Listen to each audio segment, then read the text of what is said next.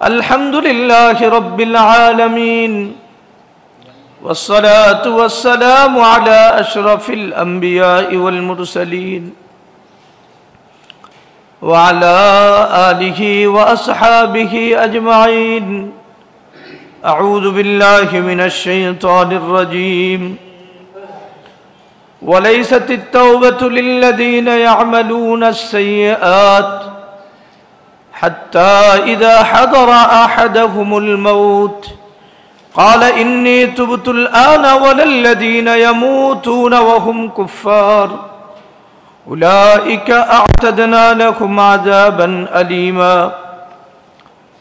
وقال رسول الله صلى الله عليه وسلم من كانت له مظلمة لأخيه من عرضه أو شيء فليتحلله منه اليوم قبل أن لا يكون دينار ولا درهم. إن كان له عمل صالح أخذ منه بقدر مظلمته وإن لم تكن له حسنات أخذ من سيئات صاحبه فحمل عليه أو كما قال عليه الصلاة والسلام. وقال رسول الله صلى الله عليه وسلم أتدرون من المفلس؟ قالوا المفلس فينا من لا درهم له ولا دينار. فقال رسول الله صلى الله عليه وسلم المفلس من أمتي من يأتي يوم القيامة بصلاة وصيام وزكاة ويأتي وقد شتم هذا وسفك دم هذا وأكل مال هذا فيعطى هذا من حسناته وهذا من حسناته فإن فنيت حسناته قبل أن يقضى ما عليه أخذ من خطاياهم فطرحت عليه وطرح في النار أو كما قال عليه الصلاة والسلام. আলহামদুলিল্লাহ, আল্লাহ রব্বুল ইজ্জতের অনেক দয়া যে আল্লাহ তাআলা আমাদেরকে আল্লাহর ঘরে এসে আল্লাহ রব্বুল ইজ্জতের দ্বীনি বিষয় মুযাকারার তৌফিক দিচ্ছেন। এজন্য সবাই বলে আলহামদুলিল্লাহ।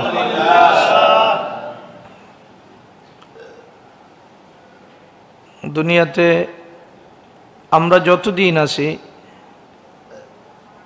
ততদিন আমাদের এই সুযোগ আছে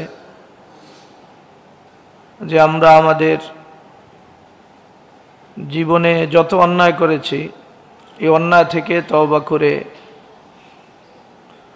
আল্লাহর কাছে পিছনের গুনার ব্যাপারে ফরিয়াদ করে নিজের জীবনকে পবিত্র করার সুযোগ আছে। আর দুনিয়া থেকে কবরে যাওয়ার পরে কারো কোনো সুযোগ নাই, এরপরে আর ফিরে আসার কারো কোনো সুযোগ নাই।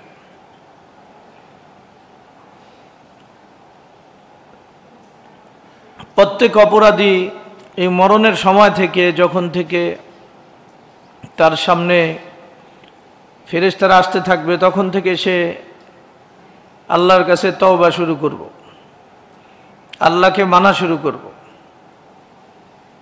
এবং কিয়ামত পর্যন্ত তারা এই আবদার জানাইব যে আরেকবার আল্লাহ তুমি যদি আমাদেরকে দুনিয়াতে পাঠাও তাহলে আমরা পুরোপুরি তোমাকে মানব, তোমার প্রতি পূর্ণ আস্থা রাখব।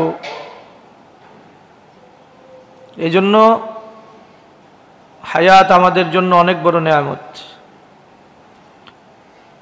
এখনো আল্লাহ তাআলা যে আমাদেরকে হায়াত দিছেন, এই হায়াতটা যেন আমরা আল্লাহ রাব্বুল ইজ্জতের পূর্ণ ইতাআত তথা আল্লাহকে মেনে কাটাতে পারি, আর আমাদের পিছনের গুনাহ থেকে আমরা যেন পূর্ণভাবে তওবা করতে পারি। আল্লাহ আমাদের সেই তৌফিক দান করুন। আল্লাহ আমাদের সবাইকে কবুল করুক। আমিন। অর্থাৎ আল্লাহর হক আর একটা হলো বান্দার হক। কার হক? বান্দার হক। আমরা যদি সংক্ষেপে বান্দার হককে আলোচনা করি তাহলে বান্দার হক, 3 ধরনের হক আল্লাহ তাআলা বান্দার হক হিসাবে আমাদের কাছে দিয়েছে। কয় ধরনের? বোঝা জরুরি। সংক্ষেপে কয় ধরনের হক? হকের বিভিন্ন ধরন আছে, আমরা সংক্ষেপে হকগুলো বলতেছি। ব্যক্তি হিসাবে হক পরিবর্তন হয়, যার জন্য আদায় করবে ওই হিসাবে পরিবর্তন হয়। তাহলে বান্দার হক সাধারণত 3 ধরনের হয়ে থাকে। কয় ধরনের? এর বেশি নাই তা না, বুঝার জন্য বলতেছি যে আমরা সংক্ষেপে যদি বুঝতে চাই, এটা বুঝার, এটা এমন না যে এটা শুধু শোনার, বুঝতে হইব যে হক 3 ধরনের। এক ধরনের হক হইল জানের হক। বলেন, জানের হক, মালের হক, ইজ্জতের হক। হক কয়টা? বলতে হবে, দিলের ভিতরে বসাই দেব, কারণ আল্লাহর হক এটা তো এক না এক পর্যায়ে আমি না পারলে আল্লাহর বলে, আল্লাহ তুমি মাফ করে দাও, এ আমার মরণ পর্যন্ত চেষ্টা করছি, আল্লাহ তাআলা দয়া করলে আমাকে মাফ করে দিতে পারে। কিন্তু বান্দার হক, এখানে 2টা বিষয় জড়িত,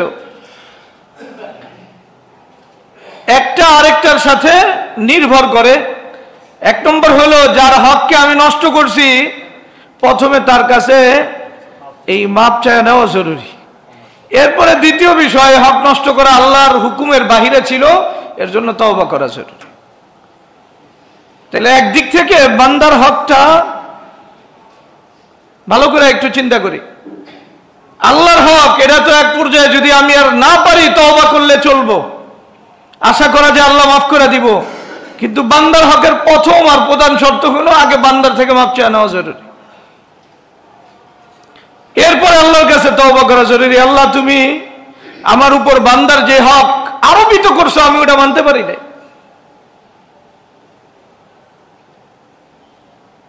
এজন্য বললাম যে বান্দার হকের বিষয়গুলো আমার দিলে বসানো দরকার। কি কি হক? জানের, মালের, ইজ্জতের। কটা? জানের, মালের, ইজ্জতের।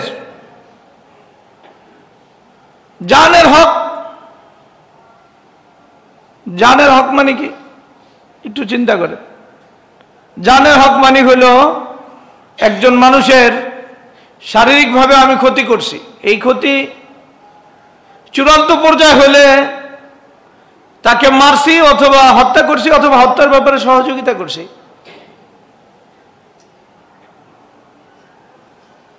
মালের মানে জানের বিষয়টা বোঝা দরকার, আমি কি সমস্যা করছি।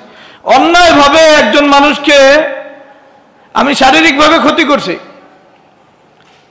এই ক্ষতির ধরন ভিন্ন। সর্বোচ্চ ক্ষতি হলো তাকে আমি দুনিয়া থেকে বিদায় করে দিছি, এটারে কতল কয়। কি কয়? কতল। এখন এটা ব্যক্তিগত আক্রোশের কারণে হইতে পারে, দলগত আক্রোশের কারণে হইতে পারে, অথবা নিজের দুনিয়ার ফায়দার জন্য হয়েছে। আমি আরেকজনে আমার ঘুষ দিছে, টাকা দিছে, তুমি আরো মেরে দাও, তোমার এত টাকা দিব। যে কোনো পর্যায়ে হোক, হয়েছে অন্যায়ভাবে আমি একজনকে মেরে ফেলছি, এটা হলো চূড়ান্ত পর্যায়ে।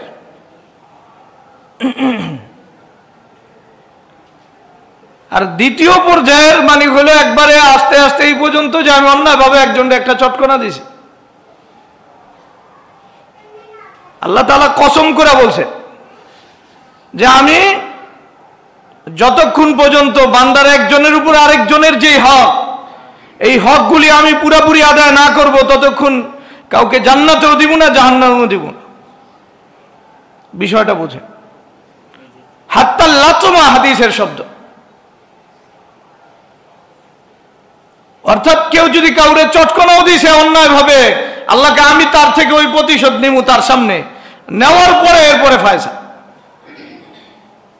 তো সাহাবাকেরা মানুষ করছেন আল্লাহ রাসূল সাল্লাল্লাহু আলাইহি ওয়াসাল্লাম, আমরা তো কিয়ামতের দিন কিছুই তো থাকবো না, কাপড় থাকবো না পরনে, পায়ে জুতা থাকবো না, এই উস্কো শুষ্ক অবস্থায় আমরা যে কিয়ামতের দিন উঠবো, আমাদের পরনে কাপড় নাই, পায়ে জুতা নাই, এই অবস্থায় যে আমরা কিয়ামতের দিন উঠবো, তো আমরা আমাদের থেকে নেওয়ার কি আছে? কি নিবেন? টাকা পয়সা তো নাই, ওরা কি দিবেন? রাসূলুল্লাহ সাল্লাল্লাহু আলাইহি ওয়াসাল্লাম আমাদের শুনাইতেছেন বিল হাসানাতি ওয়াস সাইয়্যাত, বুঝার বিল হাসানাতি ওয়াস সাইয়্যাত, অর্থাৎ তুমি যদি ভালো কাজ করে থাকো তো জীবনে যা কামাইছো, যারে চটকনা দিছো ওরে তোমার কামাই থেকে ওরে দিয়ে দাও। এইভাবে যারই তুমি ক্ষতি করছো অথবা ক্ষতির সাহায্য করছো, তোমার পুণ্য এক এক করে যারা প্রার্থী ওরা কিয়ামতের দিন দাঁড়া থাকবে, আল্লাহ আমার একটা চটকনা দিছে, আল্লাহ গো ভাই চটকনা দিছে দে, ওর নামাজ রোজা থেকে দিতে থাকবো আল্লাহ তাআলা। বিল হাসানাতি ওয়াস সাইয়্যাত, সাইয়্যাত মানে হলো এখন আর ওই বেচারার কাছে কিছু নাই, সওয়াবের কোনো অংশই তার ভিতরে নাই। তখন ওই লোকের যত অন্যায় আছে ওই অন্যায়গুলো ওটা তার মাথার উপর দিয়ে দেওয়া হইব, এরপরে তাকে জাহান্নামে নিক্ষিপ্ত করা হবে। বিষয়টা বুঝা যে আমি কাউকে অন্যায়ভাবে মারছি, কেউ যদি দুনিয়া থেকে গায়েব করছি, আর এই ঘটনা এখন খুব স্বাভাবিক, নিজের কারণে হোক, পারিবারিক কারণে হোক, বিবির কারণে হোক, দলের কারণে হোক, কাউকে অন্যায়ভাবে মারলে তওবা ছিল। শরীয়ত যদি থাকতো তাহলে শরীয়ত তার কাছ থেকে কেসাস নিত। কি নিত? কেসাস শব্দের অর্থ শুনছেন নি? কেসাস, হ্যাঁ কেসাস শোনেন নাই? কেসাস মানে হলো কাতিল, যে হত্যাকারী, যে সবার সামনে তাকে ডাইকা নেওয়া আর হত্যা করে দেওয়া হইতো, এটা তার জন্য তওবা, এটা তার জন্য কি তওবা। যার এইভাবে মানে হত্যা করা হয়েছে সবার সামনে শরীয়তের পক্ষ থেকে, তার ব্যাপারে আশা করা যায় আল্লাহ তাআলা তাকে মাফ করে দিবেন। অর্থাৎ যে আগে অন্যায়ভাবে কাউকে মারছে তাকেও শরীয়ত কর্তৃক তাকে কিসাস, অর্থাৎ তাকে হত্যা করা হয়েছে, কাতিলকে, হত্যাকারীকে, তাহলে আশা করা যায় আল্লাহ তাআলা তাকে মাফ করবেন। তবু আরেক জায়গায় আছে রাসূলুল্লাহ সাল্লাল্লাহু আলাইহি ওয়াসাল্লাম বলছেন লা আদরি আল হুদুদ কাফারাতুন আমলা, আমি নিশ্চিতভাবে এই কথা বলতে পারি না ওরে যে হত্যা করা হয়েছে এটার কারণেই পুরা মাফ হয়ে গেছে, আমি জানি না। তো বিষয়টা হত্যার কারণে হত্যা করার পরেও রাসূলুল্লাহ সাল্লাল্লাহু আলাইহি ওয়াসাল্লাম বলছেন আমি নিশ্চিতভাবে জানি না। কারণ হলো কাতিল যে সমাজে অন্যায়ভাবে মানুষকে হত্যা করে, দুনিয়াবি সাজা দেওয়া হয়েছে এটা যে ওরও মারার দ্বারা আর সামনে অন্য কোন হত্যাকারী যারা অন্যকে হত্যা করতে চায় সাহস পাইব না, আমি সমাজের মাঝে বিশৃঙ্খলা সৃষ্টি করি, এই সুযোগই পাইব না, ওর ভিতরে ভয়। কারণ শরীয়তে কিসাস কোনো বদ্ধ জায়গার ভিতরে হয় না, শরীয়তে কিসাস হয় স্টেডিয়াম অথবা এমন বড় জায়গা সবাই ঘোষণা করা, এখন মাইকে ঘোষণা করে না আগামী দিন কারেন্ট থাকবো না, বিদ্যুৎ থাকবো না, গ্যাস থাকবো না, ঘোষণা করে না, অথবা টিকা দিব, এই জাতীয় ঘোষণা না। কিসাসের ব্যাপারে শরীয়তের নির্ধারিত নিয়ম হলো সারা মহল্লায় ঘোষণা দিতে হইব আগামী দিন অমুকের কিসাস কার্যকর হবে, আপনাদের নির্দেশ আপনাদের থাকা লাগবে। শরীয়তে ওই থাকাটা মুস্তাহাব না, যে আমার থাকাটা সুন্নত পড়ছে এমন বিষয় না, এটা ফরজ কিছু মানুষের জন্য থাকা, আর কেউ যদি না যায় তাহলে পুরা এলাকা ফরজ তরক করার গুনাহে আক্রান্ত হবে। কোরআনে স্পষ্ট ভাষা ওয়াল ইয়াশহাদ আযাবাহুমা তাইফাতুম মিনাল মুমিনিন, আল্লাহ যে সাজা দিতেছে মুমিনদের একদল জানি দাঁড়ায় দাঁড়ায় দেখে সাজা কার্যকর হইতেছে। কারণ দেখলে অন্য যারা দেখবো ওটা তাদের ভিতরে ভয় সৃষ্টি করব, আর এই ভয় আল্লাহ বলতেছেন ওয়ালাকুম ফিল কিসাসি হায়াত, শরীয়তের এই কিসাস তোমরা জারি করো, তোমাদের আল্লাহ তাআলা এই কিসাসের মাঝে তোমাদের জীবনকে লুকায় রাখছেন। অর্থাৎ কাতিলকে যদি বাঁচায় রাখো, এমন হাজারো মানুষ অন্যায়ভাবে নিহত হইতে থাকবো, কিন্তু এই কাতিলকে যদি সবার সামনে তোমরা হত্যা করো তাহলে তোমাদের অনেকের জীবন একবারে আসারির সাথে থাকবো, ইতমিনানের সাথে জীবন যাপন করতে। এখন একজন মারছে, ওই বেটারে মারতে মারতে জীবন শেষ হয়ে যায়, অনেকে মারাই পড়ে না, মানে একটা ফায়সালা, আস্তে আস্তে জীবন যৌবন সব চলে যায়। যাই হোক, বুঝার বিষয় মানুষের হক এক নম্বর হলো, অন্যায়ভাবে আমি যদি কাউরে হত্যাই করি তাহলে ওটার ব্যাপারে শরীয়ত যদি কিসাস তার জন্য জারি করে তাহলে একটা মাফের সুযোগ আছে। এর বাইরে মাফের সুযোগ আছে কিনা? কারণ আপনি যারে মারছেন তো মরে গেছে, কার কাছ থেকে মাপ চাইবে? এতটুকু করতে পারা যায়। তার যারা আওলাদ ফরজান পরিবারের লোক, এদের কাছে যাইয়া মাপ চাইয়া নিয়া, আর মাপ চাওয়ার শরীয়তে সিস্টেম শুধু মাফ না, শরীয়তে সিস্টেম হলো ওরা যদি কিসাস মাফ করে দেয় তাহলে অন্তত পক্ষে দামই 100 উটের দাম দিয়ে দিব। কত উটের দাম? 100 উটের দাম কত? ধরেন আপনি একটা গরু যদি 1 লাখ টাকা ধরেন, উটই 1 লাখ ধরলাম, 1 লাখ ধরলে দাম হয় কত? 1 কোটি টাকা দিয়ে এরপরে মাপ চাইতে পারেন তাদের কাছে। এরপরও আল্লাহ জানে আপনার মাফ হইব কিনা। বাকি একটা এত বড় জাহান্নাম থেকে বাঁচার জন্য 100 উট কিছু না। 100 উট কে দিব? লম্বা চূড়া আলোচনা। 100 উট দিব হলো আপনার আত্মীয় স্বজন সবাই মিল্লা দিব, কাছের আত্মীয় দূরের আত্মীয় সবাই মিল্লা দিব। এরপরে ওটাও যদি না পারেন তাইলে মানে 100 উট না দেন 50 উট দেন, এই ফয়সালা শরীয়তে তো দেয় না। আমি কেমনে কম? আমি জানি না। বাকি এদের কাছে মাপ চাই নিতে হইব, এবং তারা যাকে হারাইছে এটার যে ক্ষতি হয়েছে ওই ক্ষতি পোষায় দিতে হইব। এই ক্ষতি কি দিতে হইব? পোষায় দিতে হইব, চেষ্টা করতে হইব। আমরা যদি ওরে মারার পরে, যে একজনকে মারছেন, মারার পরে পরিবারের কারো কাছ থেকে মাপ চান নাই, তাদের ক্ষতি পোষায় দিতেও চেষ্টা করেন নাই, আর মসজিদে তওবা করছেন, এই তওবা আল্লাহর কাছে গ্রহণযোগ্য কিনা আমি জানি না। আমি জানি না। বিষয়টা সহজ না। আমরা যদি মনে করেন একজনকে মারার পরে, সবাইরে মারার পরে, এখন অনেকে আছে মানুষ মারার পরে এরপরে কেউ উমরা যায়, হজে যায়, বাইতুল্লাহ শরীফ গিলাপ ধরে আল্লাহ অমুকরে মেরে আলাইছি, মাফ করে দিস। যা অন্যায় ঠন্যায় করছি বিভিন্ন পর্যায়ে, ব্যক্তি পর্যায়ে, রাষ্ট্র পর্যায়ে বিভিন্ন অন্যায় করে যায়, একটা উমরা করে আয়, বাস উমরা করে আয়, এমন কান্দাকারি দেয়, আল্লাহ আসলে তো অন্যায় করছি। মানুষ তো, মানুষের দিলের ভিতরে অন্যায়ের অনুভূতি জাগেই।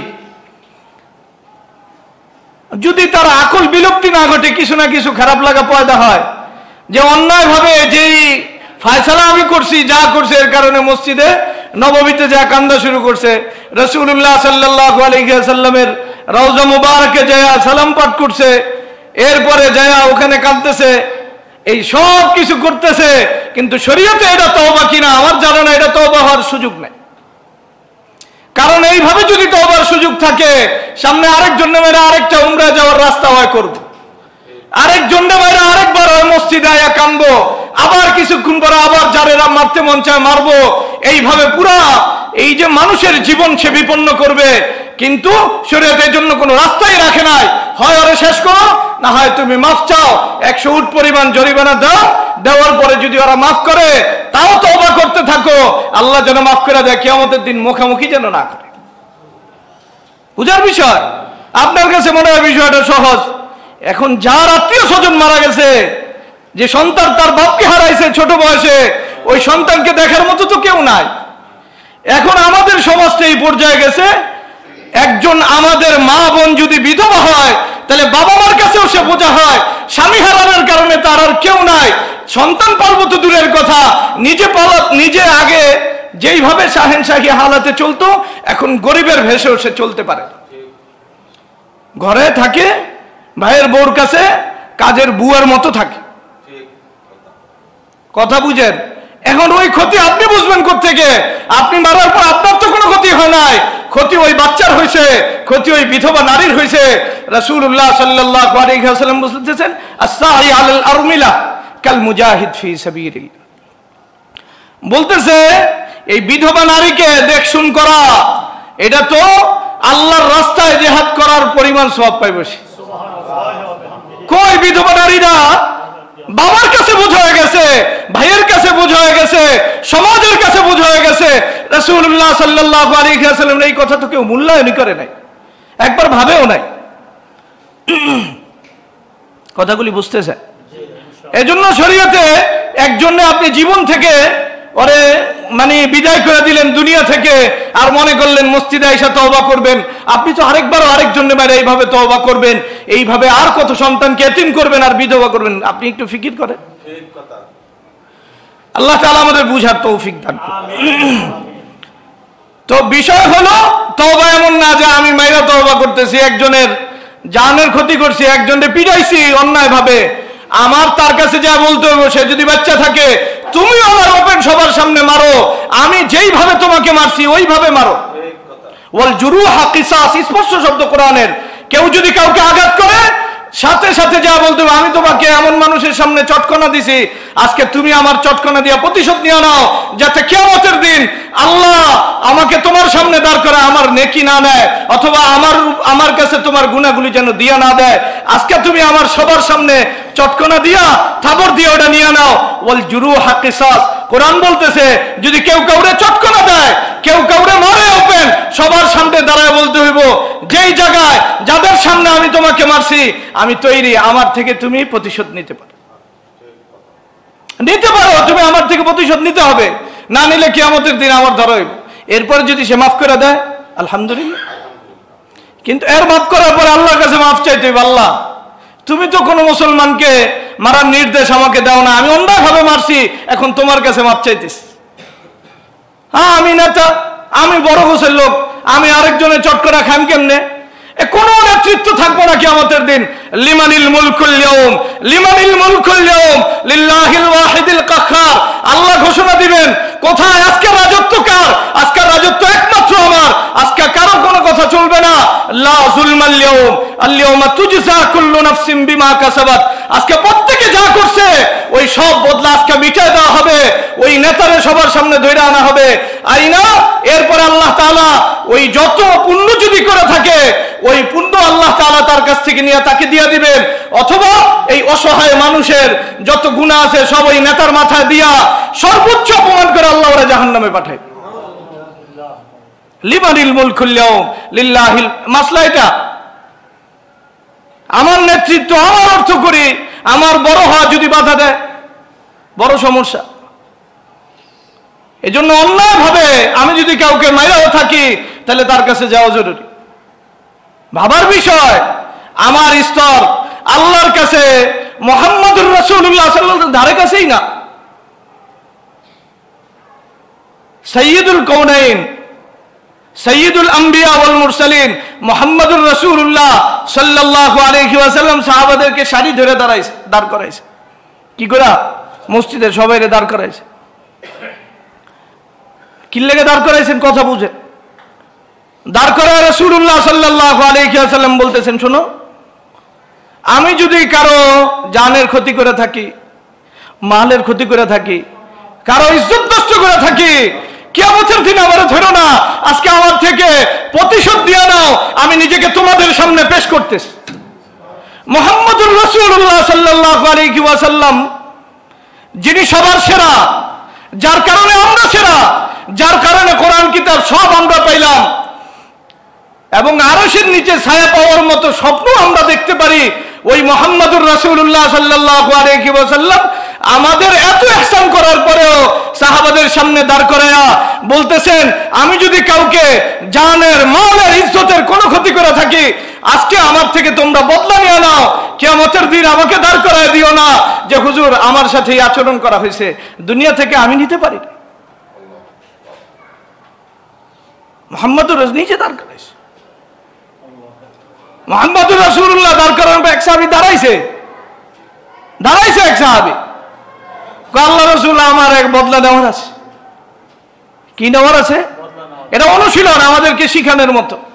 আমরা তো দুনিয়াতে দুনিয়ার ইজ্জত, দুনিয়ার সম্পদ, দুনিয়ার সবকিছু আসল বানাইছি। ওয়াল্লাহি ওয়াল্লাহি এগুলি কোনোটাই আসল না, এগুলি কোনোটাই থাকবো না।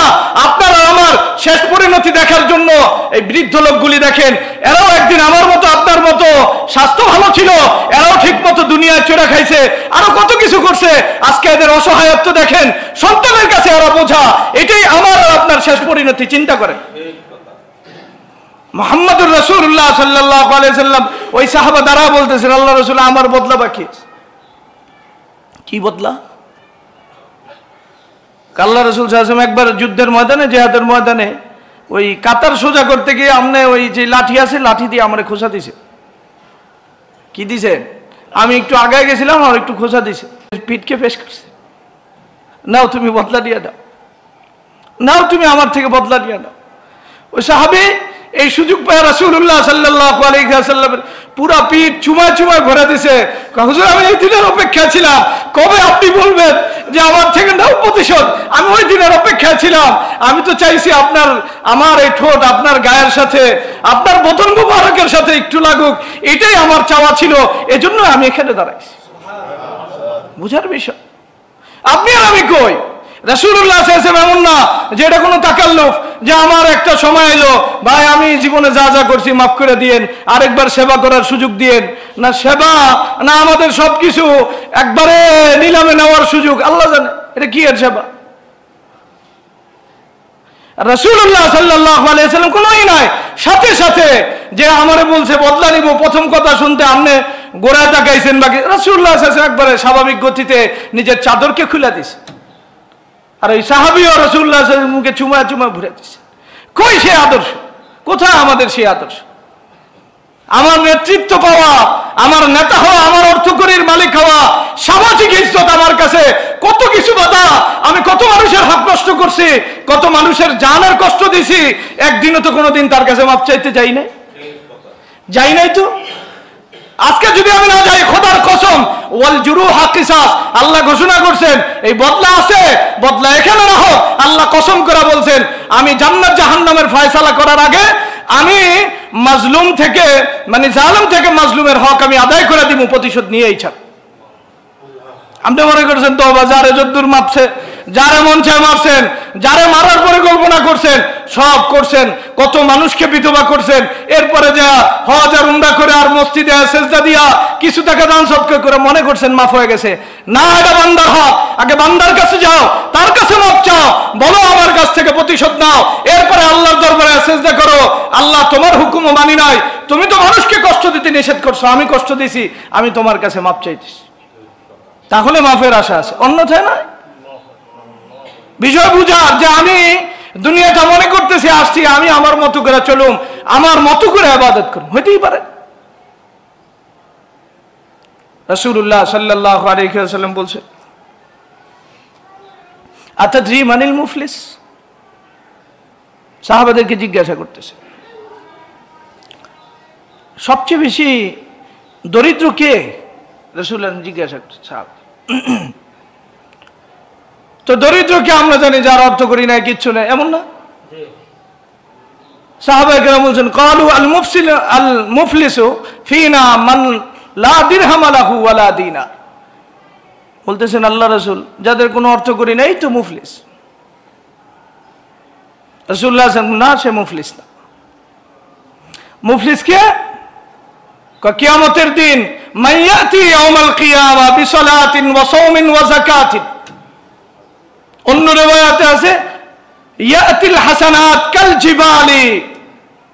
কিয়ামতের দিন যে নামাজ, রোজা, এরপরে সদকা, দান খয়রাত এই পরিমাণ করছে, পাহাড় পরিমাণ নেকির কাজ করছে, নেকির কাজ করে কিয়ামতের দিনে দাঁড়াইছে, এই যে নামাজ, এই যে রোজা, এই যে হজ, এই যে যাকাত, এই দান, সব কিছু নিয়ে দাঁড়াইছে। দাঁড়ানোর পরে চতুর্দিক থেকে গুরামা, অর্থাৎ তার কাছ থেকে পাওনাদার দাঁড়ায় রয়েছে। কি পাওনাদার? একজনে বলতেছে,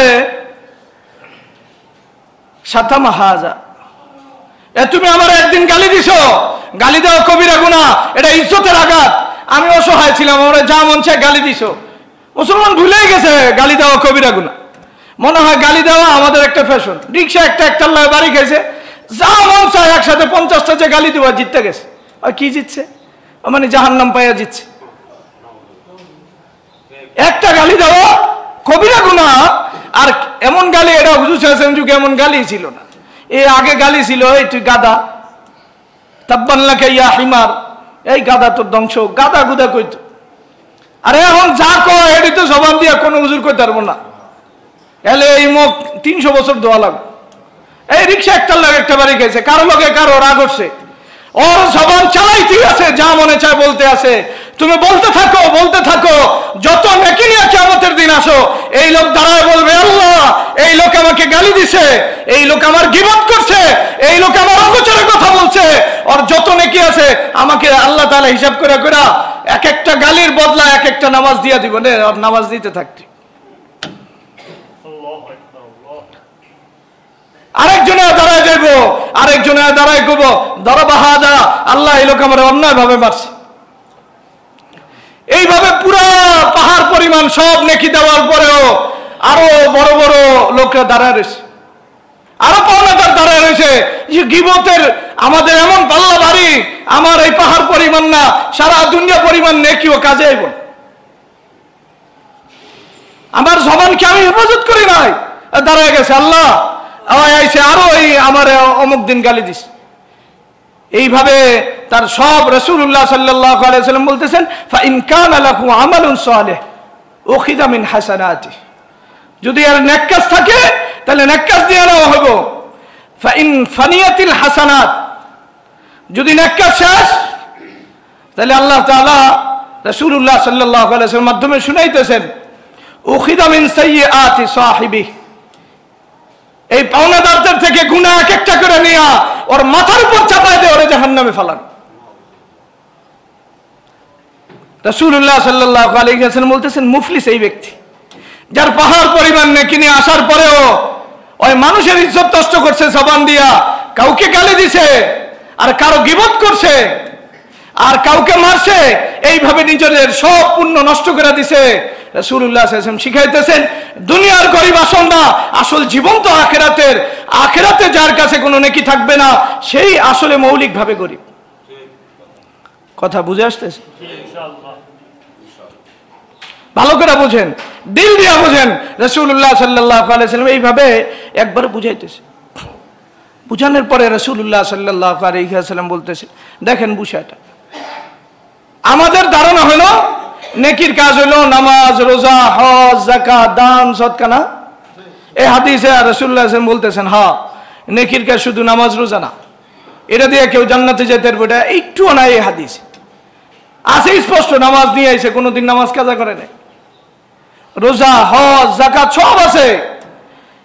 এই জবান ঠিক নাই, মানুষের হক নষ্ট করছে। কার হক নষ্ট করছে? শুধু নামাজ রোজা, এটাই যে ইসলামের সৌন্দর্য, এটা দিয়েই কেউ জান্নাতে যাবে।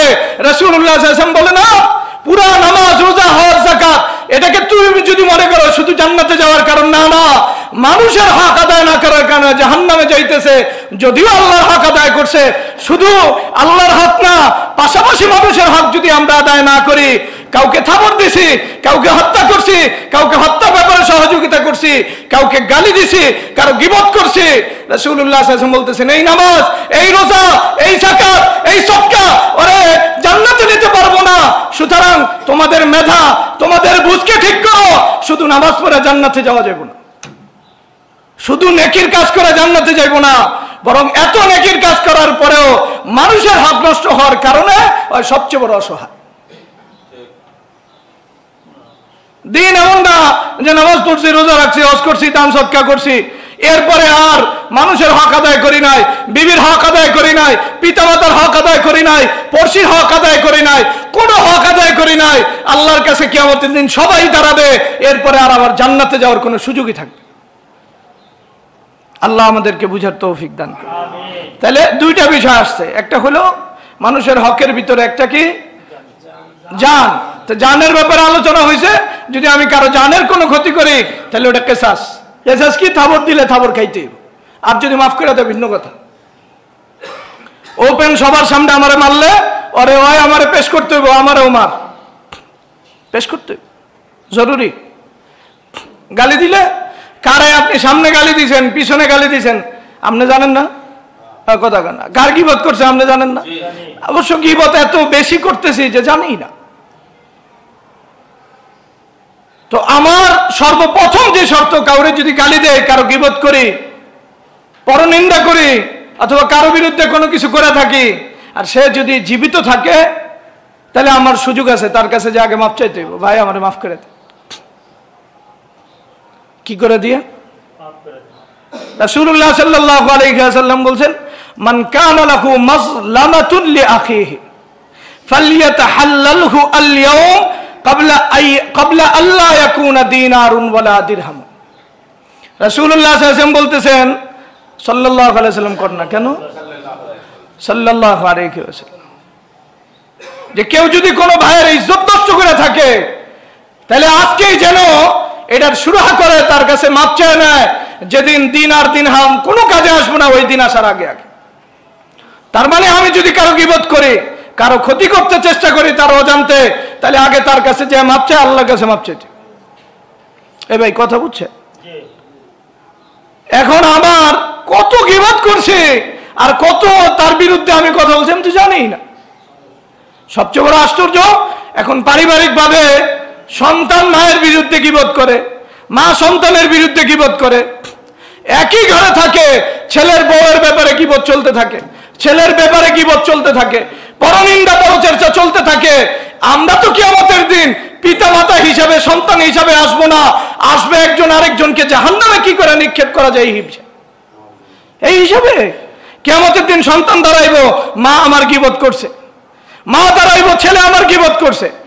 এইভাবে আমাদের একটা পারিবারিক জীবনে আমাদের জাহান্নামে যাওয়ার জন্য যথেষ্ট। হইলটা কি, যেই মার এত ইহসান সন্তানের উপর, যেই সন্তান মায়ের কাছে এত প্রিয়, আজকে একজন আরেকজনের গীবত করা একজন আরেকজনের জাহান্নামে পাঠাইতেছি। আমি যতই রোজা নামাজ পড়তেছি, এ তো কিয়ামতের দিন কাজে আসবো না? আমার সন্তান আমার কাছ থেকে নিয়ে নিব সব। আমার এই হাসর কেন? বুঝার বিষয়। রাসূলুল্লাহ সাল্লাল্লাহু আলাইহি ওয়াসাল্লাম বলতেছেন, বুখারী riwayat, আপনি এমনি করেন না, এমনি বুখারী সহিহ riwayate রাসূলুল্লাহ সাল্লাল্লাহু আলাইহি ওয়াসাল্লাম বলতেছেন, তার কাছ থেকে যতদিন বাচ্চা আছে তাড়াতাড়ি শুধরায় নাও, মাফ করে দিও, আমি আর করব না। শুধরায় নিলে হইব না। শুধরানোর মাসলা হইল, আজকে থেকে আর কোনোদিন আমি তোমার গীবত করব না। গীবতের পরিবর্তে যাদের কাছে গীবত করছে ওদের কাছে এর সুনাম গাইতে হইব। ভাই লোকটা অনেক ভালো, হুদাই আমি বুঝি নাই, এটা কইতে হইব জরুরি। শুধু ওর কাছে মাপ চাইলে হইব না, যাইয়া যার যার কাছে ওর নামে গীবত করছি ওর কাছে যাই কথা কইতে হইব। হ্যাঁ লোকটা ভালো, অনেক ভালো। মান নামে বদনাম কইছেন, ওর কাছে যা এখন আসলে বুঝি নাই রে, মান নামে বদনাম কই হালাইছি, বাবার নামে বদনাম বলছি, আমার মা যে আমার কত ভালোবাসে, এইভাবে গুণের কথা বলতে। এরপরে আল্লাহর কাছে তওবা করতে, আল্লাহ তুমি নিষেধ করছিলা, নিষেধ করার পরেও আমি এই গুনার কাজ করছি, দয়া করে আমাকে মাফ করে দাও। কয়টা কাজ বলেন? কেউ গালি দিয়েছেন, গীবত করছেন, আপনার সন্তান হোক আপনার মা হোক, প্রথমে মাপ চান। মাপ চাইলে আপনি ইজ্জত কমে যাবো? মায়ের পায়ে ধরে মাপ চাইলে সমস্যা? আর বাপ মাও মাপ চাইতে হবে সন্তানের কাছে, তো বাপ মা আবার মাপ চাইবো কিনলে? মাপ চাইবো আল্লাহর কথা মানে নেই তো মাপ চাইবো না কেন? মাপের ধরন এটা না, আপনারা যেটা মনে করছেন মাপের ধরন আমাদের দেশে হইলো পাও ধরে। এটা কোথেকে ফাও কথা? পাও ধরা এটা কোনো সিস্টেমই না, শরীয়তে এটা নাই যে রাসূলুল্লাহ সাল্লাল্লাহু আলাইহি ওয়াসাল্লাম কেউ পাও ধরে মাপ চাইছে। ফালতু, এটা কোথেকে এসে কে জানে? মাপ মানে হলো, আরেকদিনও আমি বলছি যে আমি আর এই অন্যায় করুম না, আমি ভুল করছি, এই ভুল করুম না। এরপরে আমার পরবর্তী জিন্দেগি এটা প্রমাণ করে দেওয়া যে আমি দেখো আমি কত ভালো হয়ে গেছি, এখন তোমার সব কথা মানি, আগে কথা মানি না, এখন মানতেছি। এটারে মাফ কয় না? কথা বোঝেন নাই? মার কথা আগে মানতাম না, যে মাপ চায় মা কষ্ট পায় না, সামনে সব কথা মানতে হবে, এটার মাফ চাওয়া। এই কথা বুঝছেন? এটা এমন না যে আবার আপনি যে আবার মার কথা মানেন নাই, আবার উল্টা পাল্টা করছে, না না, এটা হইতে পারে না। মাপ চাওয়া মানে হলো জবান দিয়া কো আমি এটা ভুল করছি।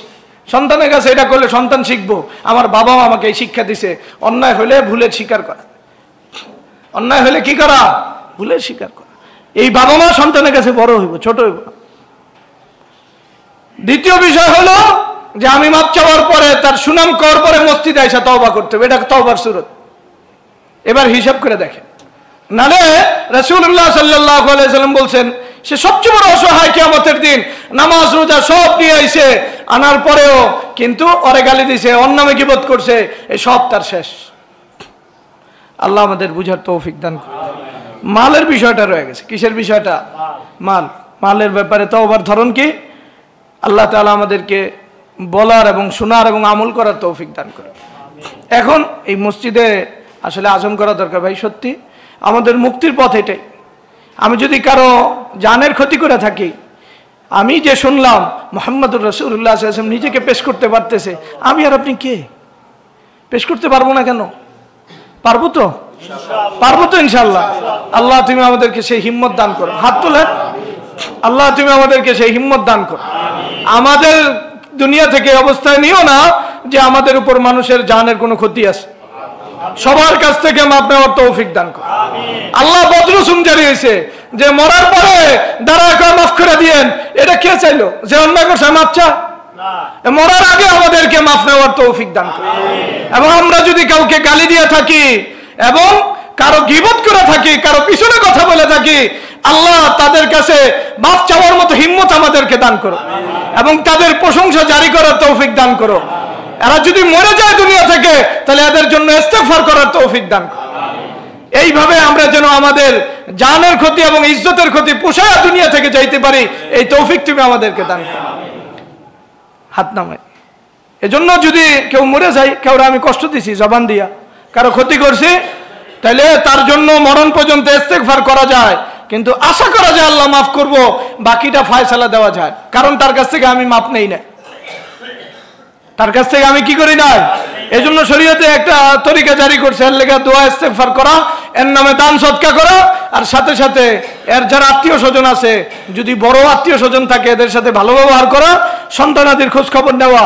এইভাবে নিজেকে পুরাপুরি আল্লাহর কাছে পেশ করা যে আল্লাহ আমি তো বুঝি নাই, দুনিয়া থেকে তো এই লোক গেছে গা, আমি তো তার গালি দিয়েছি, আমি তো তার গীবত করছি, এখন আমি তার পক্ষ হইয়া তোমার কাছে মাফ চাইতেছি, এই মাফ তার জন্য সওয়াবের কারণ বানাও, তাকে তুমি মাফ করে দাও, আর এই ছিল আমাকেও মাফ করে দাও। এই তওবার ধরন বুঝে আসছে ভাই? এই তওবা আছে আমগো সমাজে? এ আছে? এই তওবা রাসূলের, এই তওবা আমাদের, এই তওবা আল্লাহর, এটা আল্লাহ আমাদেরকে শিখাইছে। আল্লাহ আমাদেরকে বুঝার তৌফিক দান করুন, আমাদেরকে জান্নাতে যাওয়ার তৌফিক দান করুন। আমিন ওয়া আখিরু দাওয়ানা আলহামদুলিল্লাহ।